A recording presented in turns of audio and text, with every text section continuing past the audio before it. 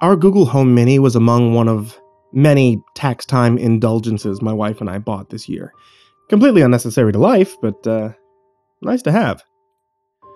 We hooked it up to our Wi-Fi along with our phones. Hell, we even bought special light bulbs for it to control the lights in the house. Everything was fine for the first 2 or so months.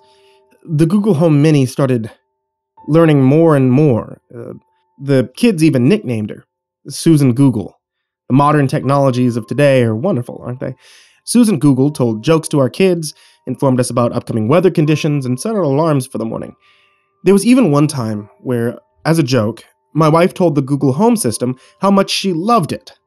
The speaker crackled to life with the sound of applause and ahs.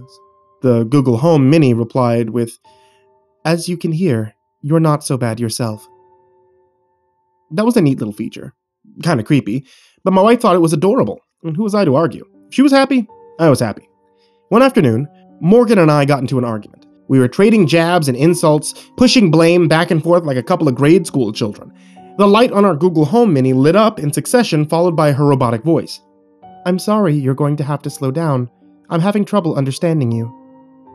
Well, that stopped the fight right then and there. Morgan and I looked at each other in shock, completely surprised by what we'd just heard. Google Home Mini started doing other various things that we'd never asked it to do as well. I figured at first it was triggered by the words okay, or hey, or maybe even the word Google. Perhaps that's why it was picking up on things that it wasn't supposed to. However, last Thursday night, Morgan and I were laying in bed in an intense session of lovemaking. Morgan's drowsily satisfied voice asked Google to play the sounds of a fireplace. It was really relaxing, falling asleep consumed by the sounds of a roaring fire and complete safety. The next morning, Morgan and I awoke to the taste of ash on our tongues. The sound of burned destruction was heavy in the air. We rushed through the house, room by room, making sure that everything was okay. Fortunately, the house was fine. However, the house across the street was not. Piles of smoke billowed from various spots on the roof. It looked like most of the left side of the house had burned away overnight. The last ambulance was just leaving as Morgan and I came outside. My wife rushed up to the nearest fireman, breathless, and asked, "Our neighbors Bailey and Jonas, are they okay? They had a dog, small, maybe 20 pounds, brown, white, named Muffin. Did you make sure that everyone got out of the house?" Thankfully, Bailey and Jonas only suffered from minor smoke inhalation. By the time Muffin was found, nothing could be done, unfortunately. Strange. So I thought, some glitch in the Matrix shit, you know? That's impossible, though. Has to be just an eerie coincidence. I could tell, though, that Morgan thought the same thing, by the haunted look on her face. A week later, I was home alone in bed having trouble sleeping while Morgan was working the night shift. I guiltily thought of how peaceful I slept at the sounds of a fire. Almost as if the Google Home Mini read my mind. Her voice chirped over the speaker. "Playing sounds of a thunderstorm." The muffled sounds of thunder, pitter-patter of rain lulled me into a deep sleep. One I desperately needed. I woke to my phone ringing. Looking over at the clock, I was beyond irritated to see it was 4 a.m. Google Home Mini was playing something different this time, a rhythmic, soothing beat, familiar yet unplaceable at the same time. It almost sounded like the misfiring of a heartbeat. Remembering that Morgan was on the night shift, I sprang out of bed and ran over to my phone. It was my sister, Kelly. A ball of dread formed in the pit of my stomach, fearing something had happened to my niece and nephew. I picked up the phone. "Tommy, I have to talk to you. Are you listening?" "Yeah, I'm here. Are you okay? Is it the kids?" "What?" "Yeah, the kids are fine. I got a call from Dad's nursing home. The back of the building was struck by lightning during a freak storm. 5 rooms were completely destroyed, including Dad's." Oh my god, is he okay? "He was really shaken up at first, but I think he's fine now. I never thought I'd say I was thankful for his dementia, but I'm hoping he forgot about it 20 minutes after it happened. I'm having him come stay with me until the rooms are reconstructed. I just wanted you to know, the woman in the room next to him suffered a heart attack and passed away. Must have scared the poor dear to death. After hanging up the phone with my sister, I honestly and truthfully considered throwing the whole damn system away. It only cost me $14. So far, the events it seemed to create cost these people thousands. Some of them their lives. How could this be connected, though? Literally not possible. No jailbreak, hacker, system update could enable a smart home system to tell the future.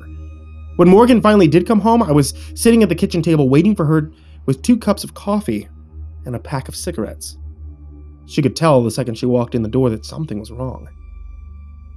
Lightning struck the nursing home Dad lives in the middle of the night. He's okay, but his neighbor Rosa didn't make it.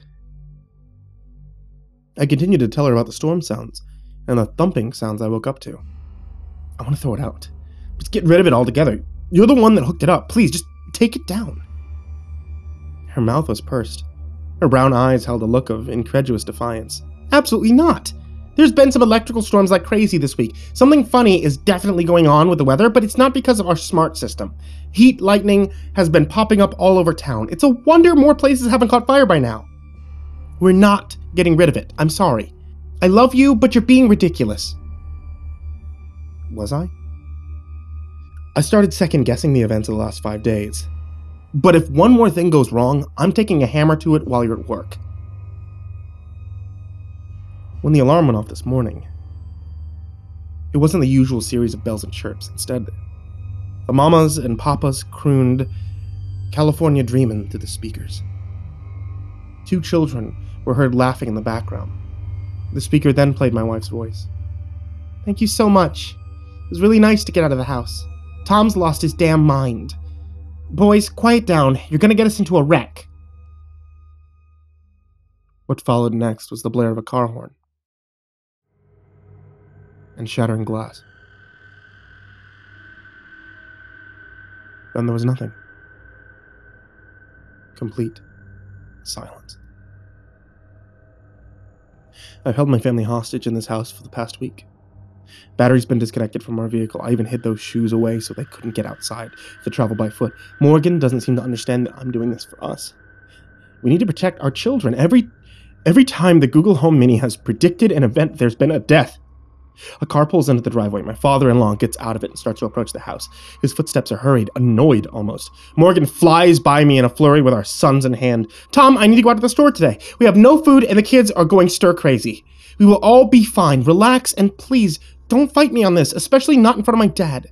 You know he hasn't always been your biggest fan. She gives me a dismissive kiss on the cheek and runs out the door, disrupting her father's path before he reaches the front porch. I scream after them, but it's too late. In the faintest of notes, almost outside of my periphery, my hearing, a song plays through the car radio as Morgan's dad drives away. All the leaves are brown, and the sky is gray.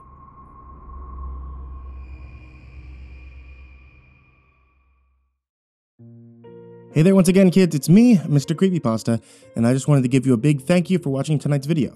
If you guys ever wanted to help support the show, you can always do so if you watch the show on youtube.com/MrCreepyPasta or find the MrCreepyPasta Storytime podcast on iTunes, on Google Play, and on Spotify. And also, if you ever want to check out my wife's tea shop, it's etsy.com/ivorymonocletea, where she sells hand-blended herbal teas in the theme of Dungeons & Dragons and Harry Potter and Final Fantasy and the like. You can find the link for it, as well as many, many, many other links in the description down below. And, drumroll please, a big, big, big thank you to everybody supporting me at patreon.com/MrCreepyPasta. People such as Taysia-lynn, Genobaga-Arneho, Daniel Poulsen, Trey Smiles, Jordan Alexander Sanchez, Wayne Milstead, Dr. Strawberry, Chompski, Ken Lando Higuchi, Brianna Tine-Janzen, Nicholas Saeid Elyasin, Buddy Burroughs, Stephen Van Huss, Kai Albertson, Goonington, G Weevil 3, Chance Burnett, Diane Kraus, Asia, Gabrielle the Baca, TheRedOakShieldVirus, Sindee Barney, Titty Connoisseur, really?